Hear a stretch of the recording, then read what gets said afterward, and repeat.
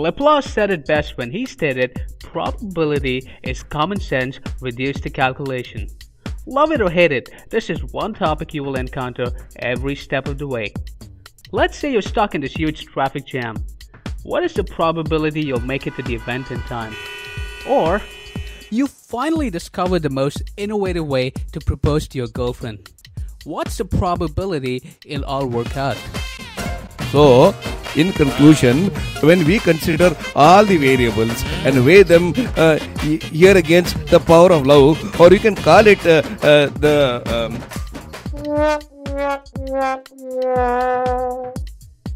probability has various applications in industry. Take for example your mobile phones. How many times has a line got cut or disconnected when you tried making a call?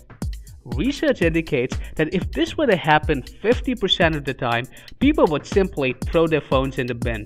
So we use probability to ensure that the disconnection rate is so low, 1 in a million, to prevent mass junking of phones. Another example could be weather forecasting. What is the probability it's going to be bright and sunny tomorrow? Let's see what our TV anchor has to say. The long range forecast for today predicts rain and sunshine and even fog and high winds. We wouldn't go wrong this time around, I bet ya. Assuming you have a basic understanding of probabilities from all the coin throwing and dice rolling and choosing red or green balls from a basket, let's build on it by introducing a new concept which deals with probability of 2 or more outcomes.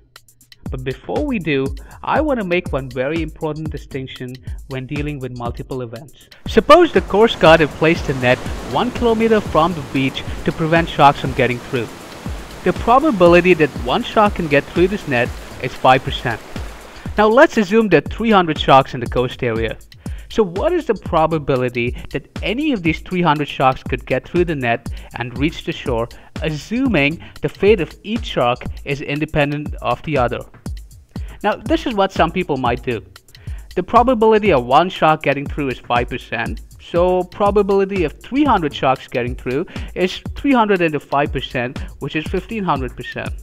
Wow, so there's a 1500% chance that a shark might get through the net, right? No. That's not the way it works. Remember that the fate of each shark is independent from the other, which means that regardless of whether we have 5 or 500 sharks, it doesn't increase the likeliness of a shark getting through.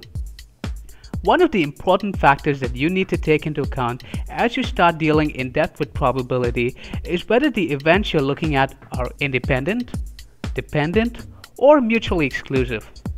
Let's see what each of these mean. Dependent events happen when one event is affected by the other.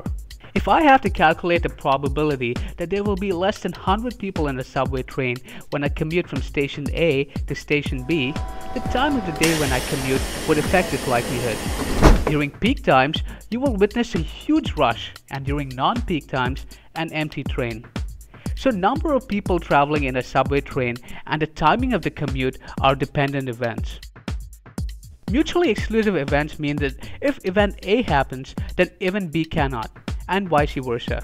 The two events, it rained today and it did not rain today, are mutually exclusive events. The probability that both A and B occur together is 0, since it cannot possibly rain and not rain on the same day, right?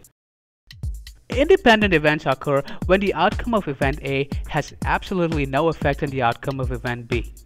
Consider these two events.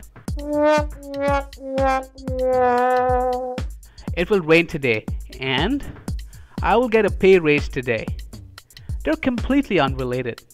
When calculating the probabilities for independent events, you find the probability of each event separately and then multiply them, as we're effectively saying what is the chance of both events happening, keeping in mind that the outcome of one has no bearing on the outcome of the other.